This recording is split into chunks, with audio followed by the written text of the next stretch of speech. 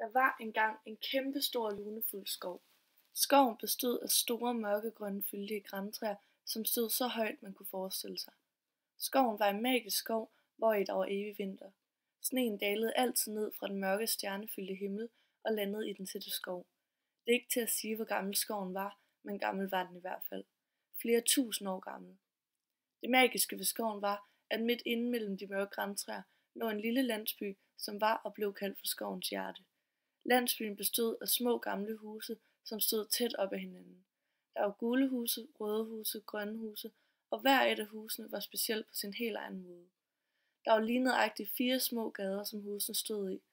Gaderne var belagt med gamle brosten, som var dækket af sne. Hen ad alle gaderne stod der gamle lygtepæle, som kastede et varmt lys omkring sig. I de små huse boede der nissefamilier. 24 nissefamilier boede der i alt i landsbyen, samt en konge, som var julemanden. De ældste nisser og julemanden var flere tusind år gamle, og de små børnenisser var kun 50 år, når de begyndte at gå i skole. Skolen foregik på det gamle bibliotek, hvor Absalon og Agda boede. Absalon og Agda underviste nissebørnene i julens historie om, hvordan man lærte at skrive og læse de mange ord, som nu fandt sted i verden. I byen var der også en bager, som solgte kage og brød, en legetøjsbutik med alt det legetøj, man kunne sig i verden, og en beklædningsbutik, som solgte sko og varmt tøj til alle nisserne. Alt var godt og lykkeligt i den lille nisselandsby, men uden for skoven ventede noget ondt og truende. Menneskene holdt nemlig til i Midgård uden for skoven, og de og nisserne havde aldrig kunnet enes.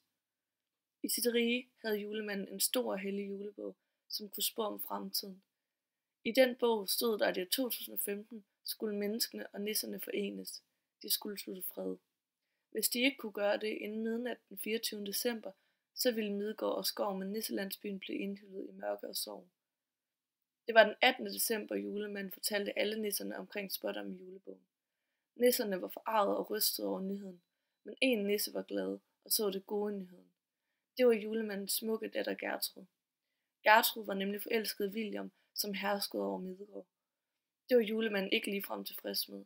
Han ville ikke høre tale om, at hans egen datter skulle have et menneske, og da slet ikke William. Nej, for hans datter skulle have en prægtig nissemand, som var værdig nok til hende. Men der var intet stillet op for julemanden. Gertrud havde nu siddet i sit kammer i dagvis og sukket i sin vindueskarm. Hun havde kigget op i den mørke snefyldte himmel og bedt bønner til de mange stjerner. Lad mig blive forenet med William. Det er alt, hvad jeg ønsker. Til sidst var det nok for julemanden. Aldrig havde han set sin datter så ulykkelig. Julemanden tog en beslutning og traskede ud fra slottet og ind i sin stald til sin rensdyr. Han tøjlede dem og red ud af nisselandsbyen og videre ud i den mørke store skov. Gennem alle de høje fyldte grantræer og gennem den tætte sne, som dalede ned fra himlen. Langt om længe ankom julemanden til Midgårds store porte, som var beklædt med sne. Hvad bringer dig her til, julemand? Havde William sagt ud gennem porten. De plejer ikke at komme her til Midgård, hvis ikke noget særdeles frygteligt er sket. Julemanden havde kløet sig i skægget og rømmet sig, før han kunne tale. Jo, ser du, William. Sagen er den, at Gertruds hjerte tilhører dig. Hun tror på, at spådommen kan ophæves, hvis du og hende får hinanden. I julebogen står der nemlig skrevet, at menneskene og nisserne skal forenes inden juleaftensnat den 24. december. Hvordan vi ellers skulle forenes, må jeg indrømme, jeg ikke ved. Det er ikke noget, der gør mig glad, at du skal have min datter, men er det det, som skal til for, at Gertrud er lykkelig, og nisselandsbyen og skoven ikke går i tu, så kan jeg gå med til det. William kiggede længe på julemanden og rensdyrene igennem kighullet i porten. Jeg vil, julemand. Jeg erkender, at mit hjerte også tilhører Gertrud. Hvad der end skal til for at gøre hende lykkelig og redde Midgård, er jeg parat til. Sådan skete det, at William gik med til aftalen. Julemanden og William susede igennem den tætte mørke skov i kanen, som blev trukket af rensdyrene. Aldrig havde det sneet så voldsomt, og aldrig havde træerne stået så tæt. Langt om længe nåede de tilbage til nisselandsbyen og det store slot, hvor Gertrud ventede.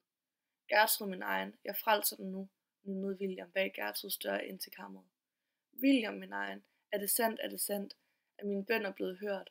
Kan vi langt om længe være sammen, nynede Gertrud med. Gertrud og William omfavnede hinanden og var lykkelige over at kunne tilbringe for evigt sammen. Det blev den 24. december, og det skulle være en henrivende dag, både for menneskene og nisserne. Alle var samlet omkring julebogen på julemandens slot i nisselandsbyen. Både menneskene og nisserne.